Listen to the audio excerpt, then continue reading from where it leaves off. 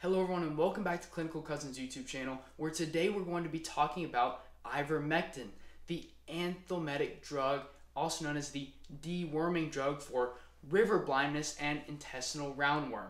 Your patient will likely need follow-up appointments and treatment for both river blindness and intestinal roundworm, so please make sure that they are available and able to do so. It has a pregnancy category of C for use caution, and we should know that it acts as a paralytic.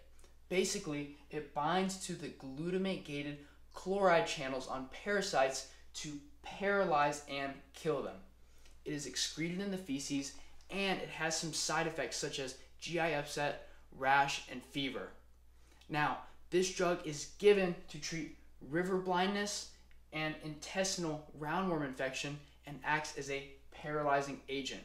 It has recently been taken for the COVID-19 infection, but we are still unsure if it is safe to use at this point.